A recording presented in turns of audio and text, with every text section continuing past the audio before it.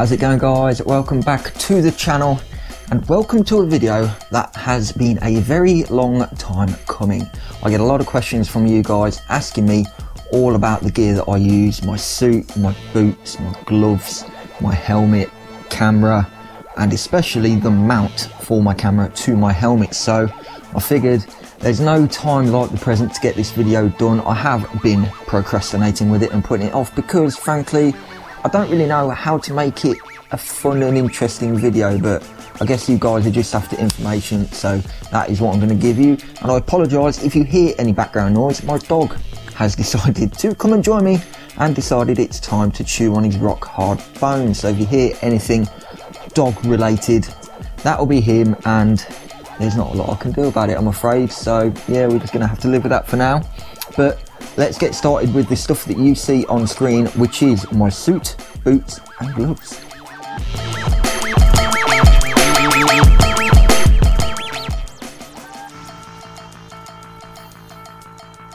Turns out he wants his 15 minutes of fame, so everyone say hello to my dog Nugget. Nugget, say hello to all of those people there. Dogs. Why? I don't know. But anyway, gear. Starting off then, we are going to go with the gloves, and these are just some Alpine Stars camo. I can't remember exactly what brand they are actually. They are Tech 1 K-Race V2 camo gloves, and the main reason I went for them, to be honest with you, is the design. They are fluorescent yellow, which you know is the colour that I race in. They are getting a bit...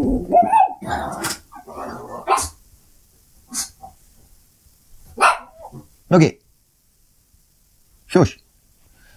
They are getting a bit threadbare now. I could do with some new ones sometime soon. They are a bit ripped and torn there from my time when I crashed that D-Max into the tyre wall at 40 miles an hour. But never mind. They're doing all right. Like I say, could do with some new ones soon. But for how cheap they were, they have held up incredibly well. And also, everything that I do show you here, I will leave a link down below in the description for you to check out if you do want to pick anything up yourself. What are you doing? You're just trying to be the biggest pain possible. Is that what you're doing? Hey. Next up then, boots, and these are what I wear. OMP KS2s, again fluorescent yellow because that's the colour that I like and the colour I want to race in. So yeah, there they are. They're not massively expensive. I think they were, I don't know, maybe 60 quid at the time of me buying them, somewhere around that. But yeah, they're holding up really well. I've had them for the same amount of time I've had the gloves, so they are about 2 years old now, I think. But they've held up really well. They're nice and comfy. They're nice and lightweight.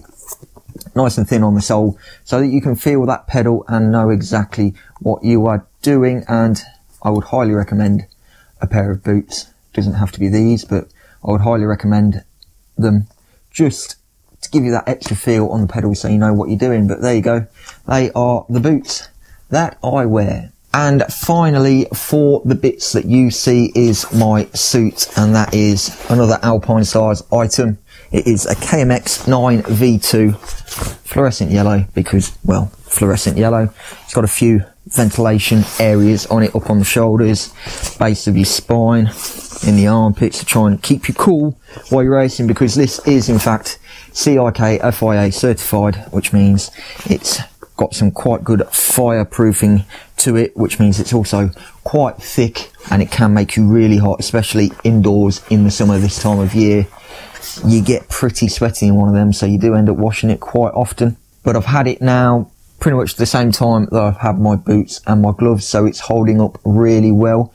I am in the process of sorting out a custom suit, which will be coming in the near future, hopefully.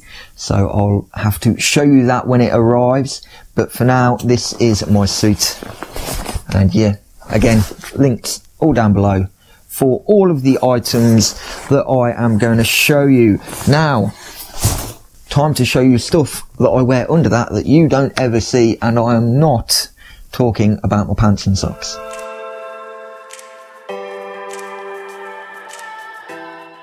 Right then, the hidden stuff that you don't get to see, starting with this knee protector.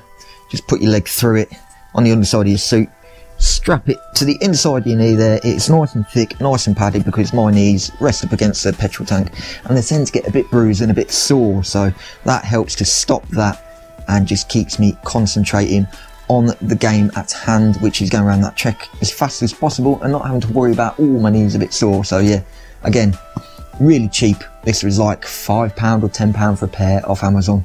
Again, links down below. But yeah, 100% worth it. You can get proper, I think, OMP ones or something like that, but they're quite expensive. So these do the job just as well. And then also another bit of soft padding is this, which is my hand / wrist support. My palm on my right hand, I tend to grip too hard and it blisters, especially in these summer days. So it gets a little bit sweaty in my gloves and it ends up just chafing away on the palm and blistering. So this is just there to try and protect my palm that little bit, because when you do get, if any of you have ever had a blister on your palm while you're racing, it is agony, especially when it tears open inside your glove. It really does distract you. All I can think about is the pain in my hand. I try and loosen my grip, but then I end up all over the place on the track. So yeah, I bought this, again, cheap, off Amazon, that does the job. They're probably going to get gone through, I'll end up going through quite a few in my time, but for the pain that it saves me, it is worth every penny. Next up, my balaclava, which I wear obviously under my helmet. Alpine Stars, nice and thin, lightweight, perfect for summer driving indoors. It's perfect for all year round, really, to be honest, because my head gets very hot anyway. But it helps just to soak up that little bit of sweat so that your helmet isn't soaking up and getting all horrible and smelly. This ends up taking the brunt of it. I have no idea if it offers any form of protection, probably not, but it's nice and comfortable, nice and lightweight. It does help and aid in trying to keep you that little bit cooler. So yeah, there is my balaclava. And then finally, this, my back and rib protector.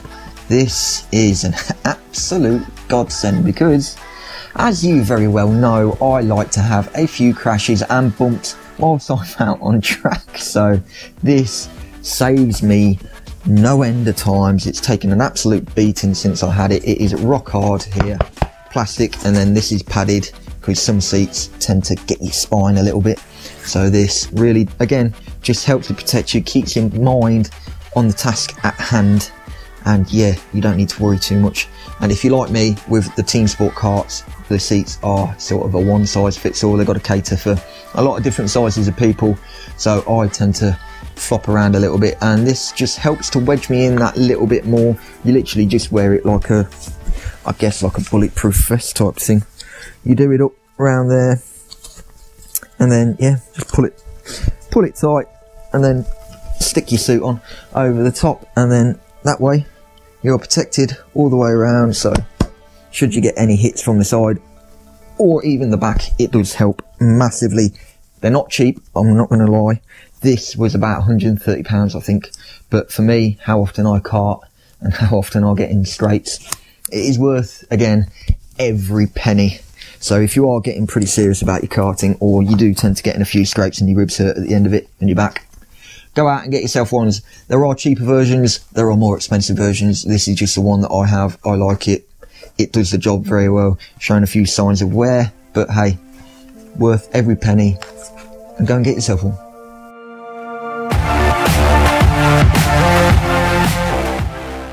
Moving on to my helmet then, the bit that you, well, you never see really, and that is, guess what colour? Fluorescent yellow. This is an MT helmet. It's the ones that Team Sport use and the ones that Team Sport sell. It is a Thunder 3 Fractal. So it is a motorbike helmet. It's not a proper motorsport helmet, but for the price, it's perfect. It does the job for me, absolutely. It's got plenty of ventilation on there, on the top, at the back, at the front underneath my mount, which I will show you more of in the future.